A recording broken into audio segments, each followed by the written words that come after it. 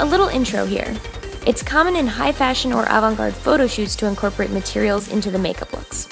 Not good yet at blending eyeshadow? That's okay. You can still make incredible works of art on the human body or face because there's a whole other world to makeup when you open your creativity to the more crafty material side of things. This candy cane clean look focuses on pulling together a concept with things that you can find at a local arts and crafts store. So getting right to the crafts. For the shoulder pieces, I'm starting off with a hot glue gun, some glue, and a working surface that you can either damage or can take high heat. I'm lightly coating this tray with a little bit of Aquaphor, which is like a petroleum jelly, so that I can easily peel off the hot glue when it's dry. It's simpler to just use wax paper for this part, but I didn't have any, so whatever. Then when the gun is warmed up, I basically just started doodling random lines everywhere in all directions. Sorry, I know it's kind of hard to see this because it's clear, but you can really do whatever shapes you want here. This piece was inspired by a hot glue neck piece from makeup artist Sherry Vegas, and I was originally going to use it as a neck piece over top of the rhinestones, but I decided later to cut it in half and use it on the shoulders instead so that I wasn't covering it all up. Anywho, before it dries, I'm sprinkling a bunch of white glitter all over the piece. If you wait too long to do this part, none of the glitter will stick, and if you do it when it's all super hot, all of the glitter will stick, so keep that in mind. When it's solid and you think it's covering a wide enough area, start carefully peeling it all off. If you notice there's spots where there's big holes in your piece missing any glue, you may want to go back and reconnect more glue to reinforce it so it doesn't rip where you don't want it to. If the size or shape doesn't work for you when we cut it in half later, you can always add more glue to this or cut off parts you don't want. It's very versatile, that's what I'm trying to say. And of course, a makeup alternative to this is to do a similar method to how I made the scales in my Toxic Mermaid tutorial, where you squeeze hot gelatin out of a syringe in a similar pattern to this hot glue. But because the focus here is the material side of the makeup, I went with the hot glue pieces, and also because hot glue dries more white than gelatin, which is kind of yellow. But if your skin is sensitive, you may just want to go for the gelatin. Make similar pieces for the tops of your hands and your forehead. Forehead. For the forehead piece, I basically started with like a uterus type shape. And I went from there. It's true, it looks like a uterus. You can do exact measurements if you want, but I just eyeballed it. Onto the crown. I love making headdresses, so any look that I think will benefit from one, I'ma do it. Everything I used for this I got from a craft store, specifically Michael's. I start with this red wire and fold it in half to the length of about a headband, securing the loose ends together with hot glue. You could just use a headband too. It would probably be easier to work with, but I like the flexibility of this. Then I'm taking this flower, ripping it apart, and cutting off each petal. He loves me not. Same with these sparkly leaves because we're going to use both to shape a base for the crown. So basically for this, I like to find one symmetrical item for the very center to start off with, like this here half a leaf, and then I glue out as symmetrically as I possibly can on each side from there. I went back and forth between the white petals and the red leafing, adding where I think it needed more or less color or whatever shapes, but you can change this as much as you like with whatever materials you find. I cut these little branch thingies off and started gluing them to the back of my base, and I added a squiggle of hot glue with more glitter in the very center of the base to tie it into our other hot glue pieces. I strung hot glue from each branch and glittered those as well to make this sort of creepy, sparkly looking web stuff.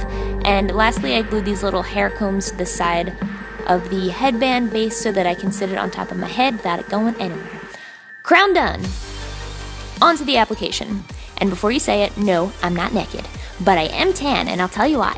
The first thing I'm doing is taking white, any kind of white cream makeup, aqua paint, gel liner, jumbo pencil, shadow, whatever, and dabbing that into a nice fade all over my eye area. So I felt the need to be tan a little bit for this, otherwise you wouldn't even see this part on my normally pasty skin. Okay, if you use a cream-based white for this part, powder it to prevent creasing. Then taking any red product you have that is eye safe, I'm using a red aqua paint in this case. On a tiny detail brush, I'm doing a winged eyeliner as usual. Then to get the candy cane feel going, I'm using an even smaller detail brush to draw a thin line right above the first one. Don't worry if you mess it up because there's a lot of opportunity to go back and forth on this look until it's right, because I'm using a white aqua paint to go in between those two lines too. You know the saying, Rome and candy cane eyeliner were not built in a day. If you happen to get this clean in one shot, awesome. But if not, you can keep cleaning up your lines by going back over the red or white as needed. Aqua paints are awesome for that kind of thing. But they're not so awesome when you don't wait for them to dry before opening your eyelid and getting a smudge in the crease. But hey, when life gives you lemons, make lemonade, am I right? I said fluff you to that red smudge and decided to purposely do it on the other side, making it a little more avant-garde anyway. I used a white gel liner on a really dense fluffy brush to blend out my happy accident. Feel free to skip this part if you're not a derp like me. Add white glitter around that white faded area because why not? besides glitter herpes. Then for the lashes, I added these sparkly lashes that came this way, but I used a white aqua paint to color the black part of the lashes into a white base, and then once they were glued on, I painted that white base over with a red aqua paint so that they meshed better with our candy cane lid action. Make sense? If you put the red on the black, you're not going to see it, but if you paint it white first and then you make it red, you'll see. Anyway, yeah. Then paint your lips candy cane red to match all the other red going on. Define your brows in the middle of everything because you want to look fierce. Then grab an FX adhesive. Pros-Aide, Spirit Gum. You could probably get away with using latex for this too if you really wanted to. Then I'm using a very light amount on the back of my icy headpiece, but relying mainly on bobby pins under my wig to hold this on from each side. For all of these next steps, you want to go light on the FX glue because even though using crafty kind of materials is common, these things are still not tested to be glued onto your skin like regular makeup products, so you want to be careful, pay attention to your skin's reaction always, and make removal as easy as possible. There isn't any reason to think that this is any more risky than something like gluing rhinestones to your face, but still a word of caution. Ignore this red stripe I'm making. I thought I'd need it, but I didn't. Anywho, then the trick to laying down this many rhinestones all over your neck is to not have to lay them down individually. These are little strips of rhinestones that I found at the craft store, and I'm just laying them down diagonally in a candy cane sort of pattern where there's a thicker red stripe and then two thin red stripes on each side, separated by white. You see what I mean, I think. Just study a candy cane and then eat it. These have a light adhesive on the backs of them already, and since I knew I'd only be wearing this long enough for a short photo shoot, I didn't add SFX adhesive to the backs of most of these. But if you're going to wear it for any more than 30 minutes, I'd say definitely use some Pros-Aide on the backs and let them get tacky before applying it. When you've reached your shoulders on both sides, cut your big icy chest piece in half however you want and use a small amount of Pros-Aide again to stick them down. Glue on your hand pieces, put on your crown, and now you are a candy cane queen! Slay thy enemies with sweetness. Slay. Guys, there's something I have to tell you. I've recently become a mom to this.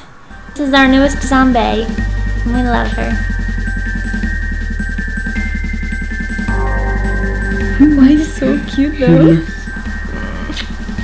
Everybody, this is Ripley.